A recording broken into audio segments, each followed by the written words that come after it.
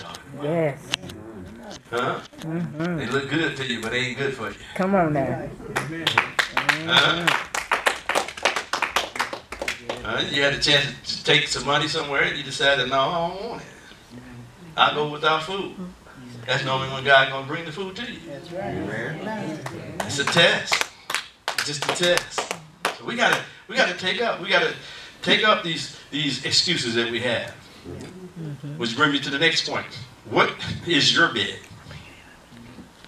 What is your bed like? This is practicality. This is the practical. Then we're going to talk about the deeper life principle of the bed. But first and foremost, we need to understand that this bed is our comfort zone. It's the routine, the things that we've done all the time. You know, it's just natural to do. You know, some of the stuff we just said, that's just the way I am. Anybody ever said it? That's just the way I am. I ain't changing nothing. I've always done it this way.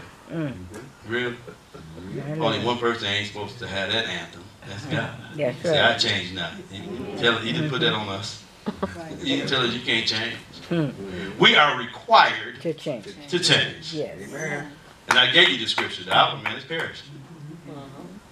And those are images of the outer man. Or the outward man. The man that you used to be. So we got to figure out this bed, this thing, this situation that made us comfortable. Maybe it's a boyfriend or girlfriend. Oh, Lord. It must be in a good place tonight because I don't see too many people smiling about it. Maybe it's something that's, maybe it's a Lifetime. TV. ESPN. I'm not going to break out with sweats, y'all, because I'm in a whole other season of consecration. All right. I got all my ducks in a row. Amen. Amen. That one-eyed monster is not holding me. I'm responding to my spirit.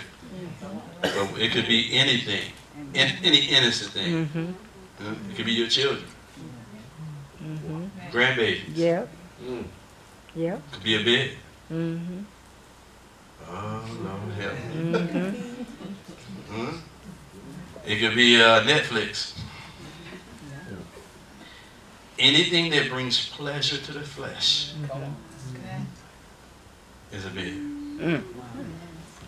Anything that brings pleasure to your flesh, where there's no sensitivity to the Spirit of God, that is your bed. The place where there's constant resistance, when you know God is telling you to go this way, and you said, not so.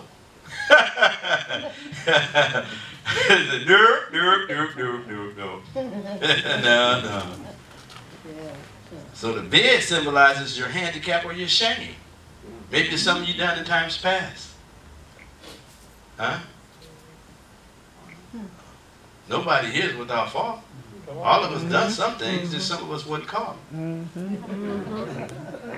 Right? Yeah, y'all looking at me real funny. There's enough shame to go around. And then some. What handicaps you? Maybe it's your tongue. Maybe that should be it. Maybe you just got a mouth. Maybe you got self-justification. Maybe you're a vengeful, spiteful person. Maybe you just thought you just the lion and not the lamb. Maybe you picked out a couple of scriptures you like that fits your world. I'm saying, I'm going deep because these are some things that God is telling us to take up now. Yes. Yeah. To rule over it. Yeah. And not to have control over it. We've been in this place a long time. We've overstayed our welcome, being impotent and halt and blind and withered. We don't need those characteristics. We're supposed to blossom. That's right. They say we're supposed to flourish. Am I right? Don't the word says when we're planted, we flourish? Yes. We're supposed to flourish as a people. We're supposed to be healthy, whole, strong. Amen? Amen. So it could be a litany of stuff that have become our bed, and that is a false sense of security and expectation that we've had over times past. It could be maybe God moved at a certain realm or a certain level in your life and he's no longer there and you're still there, but he's gone. That could be a bed. Maybe it's a church you love. Somebody that's watching. Maybe it's a church. You love the style of the pastor. He has some, nice shoes. I don't know. The carpet was nice. The building was nice. The drive was nice. It's 5 minutes away. It could be your bed. But God is calling you to another place. These are mentalities that need to be addressed so God can shift us to the next place. So we can walk. But the Greek word for bed is to weigh anchor. So this bed has become an anchor to him. And this bed can become an anchor to us.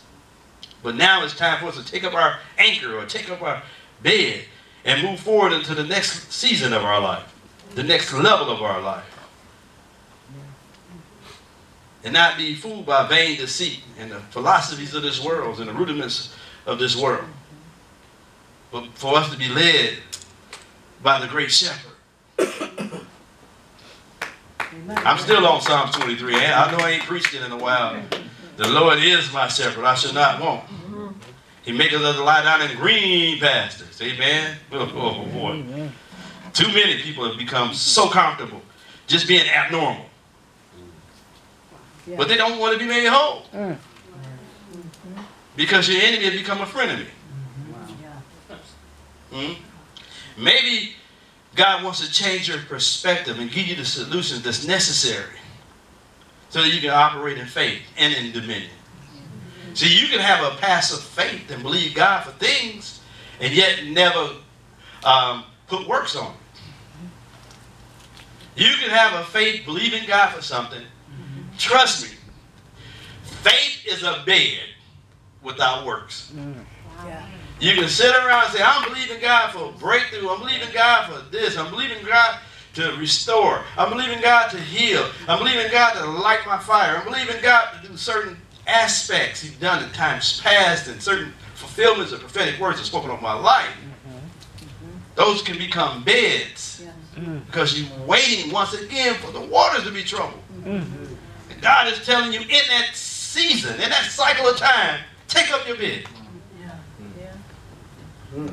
Take up your bed. So you want to challenge our concepts of what deliverance is all about. That's what I'm thinking about. I'm like, man, that's powerful. But the more we complain about our problems, the more problems you have to complain about. Zig Ziglar said it. So we can't keep complaining. We got to take authority. People say, well, you don't know, I can't give. No, you can't discipline your spending. That's it. And that's not a giving issue. Right. It's that you're not handling your monies. The 90% is not being handled correctly. If you handle the rest, maybe your money will find rest. I don't know. Maybe you get some rest. But no, but seriously, we wrestle with certain aspects of our faith, not understanding on the other side of our obedience is the blessing. Amen. Amen. On the other side of obedience is our blessing. We're trying to figure out what's being held up. It's your thinking that's holding it up. And stop complaining about your situation. So God is trying to get the people to come to a spiritual progress when we talk about the bed. That everything is tied and connected into Christ. So that we can have our portion. See, you can know all the Bible scriptures. You can know all the knowledge. You can have all the knowledge. Just like it said in 1 Corinthians 13, you can have all knowledge and still not be successful.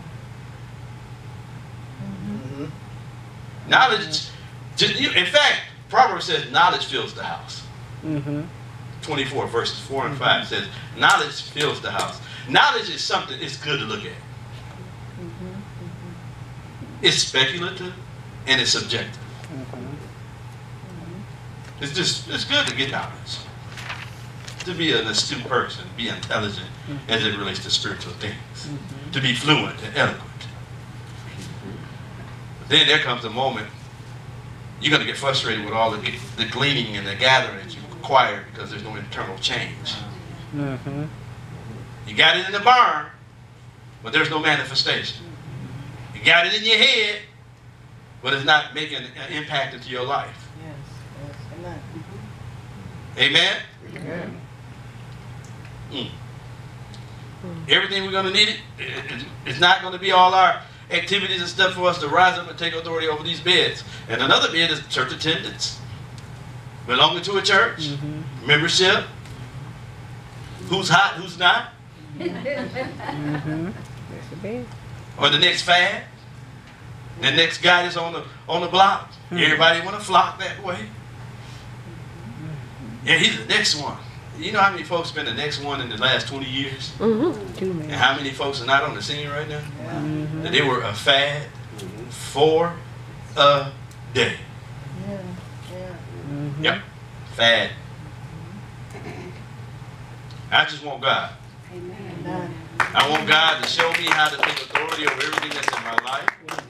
I've been in certain conditions too long. I know some of us can probably touch and agree. Am I right? Yes. We got to understand that this bed, we have the capacity, we have the ability now. If we respond to God, if we collect our faculties, if we come out of obscurity, out of inactivity, out of ruins, we stop leaning on the old mind, the old patterns, the old man, the carnal mind, which is the shadow of death. Huh? If we can only do that, if we can only shift in our thinking, if we can only repent in our thinking, if we can draw from another source, not just to the letter, but just draw from another source, which the source, it is not, you see, Jesus said, I'm going to send you another comforter. Somebody just like me. He won't be physical, he's going to be spiritual. He's going to live in a multi-faceted way, in a many-membered body on a large scale.